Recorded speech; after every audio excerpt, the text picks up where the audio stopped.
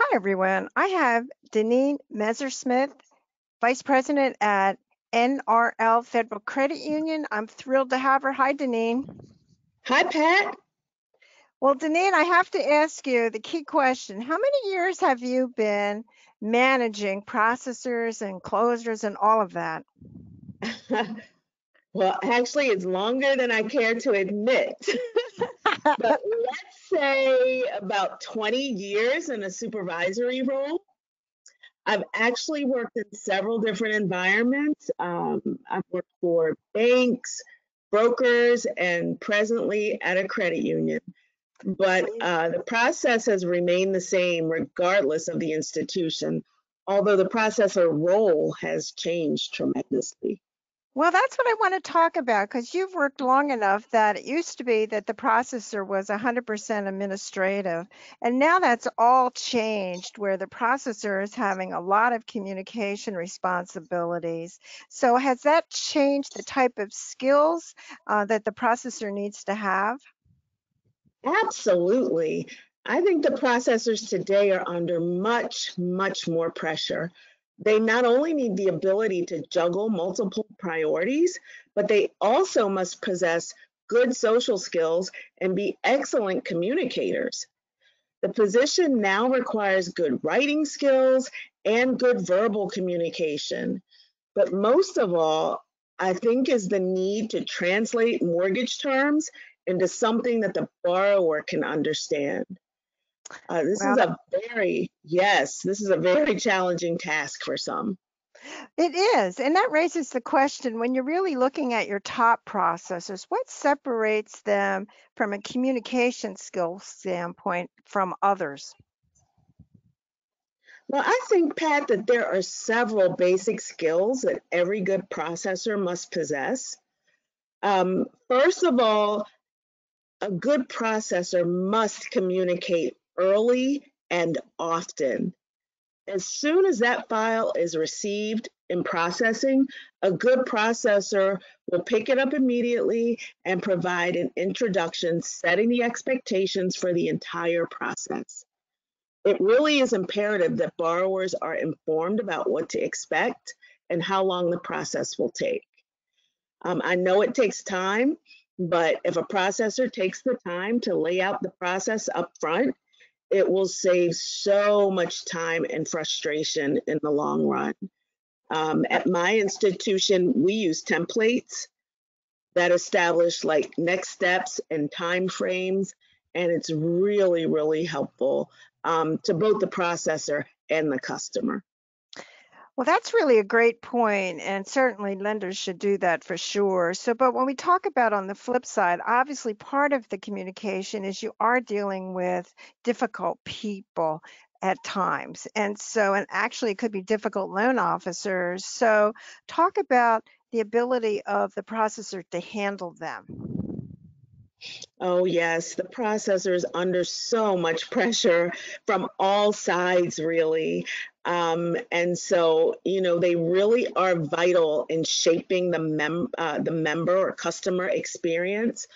But if it's done right, it can really secure the hope for future referrals.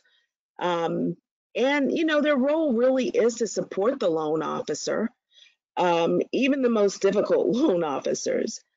Our best processors can provide calm and answers during the most challenging situations and really save the loan officer from having to deal with alarming and frustrating calls from customers. Our processors also send a final email when the loan is cleared to close, thanking the member for their patience during the process and also relaying their appreciation for using our institution. A lot of the processor experience in dealing with difficult situations just really comes through experience. Um, I think that veteran processors really know how to handle even the most challenging situation. Well, that's really a great point, and it leads to the question about building rapport through the processor's communications. Many times, what you end up seeing with processors, sometimes they will default to emails and not do phone calls. Talk about Hmm. that. Absolutely. Well, the processor they're under so much pressure and they have so many timelines to meet that oftentimes they feel like email is the best way to handle a situation. But I always say, a processor should communicate with the customer the way in a manner that the customer prefers. So you do have some customers that prefer email. That's their preference. They'd rather see information in writing and then they can respond and ask questions when they have time. But inevitably, a processor has to be prepared to pick up the phone and have communication with the member, explain different scenarios and situations. Some customers really need that personal experience and prefer that personal experience. So processors have to not only have good writing skills, but they also need to have very good verbal communication.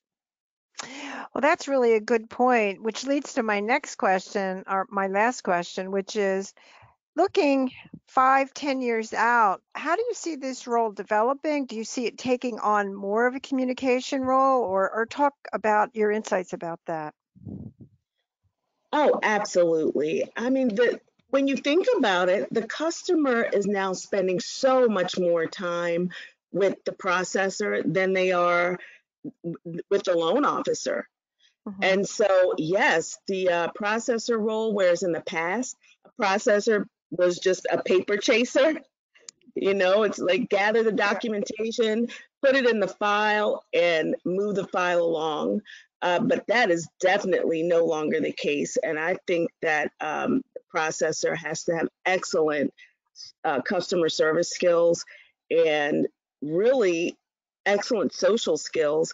And it really is difficult in this time of social media and texting and emails.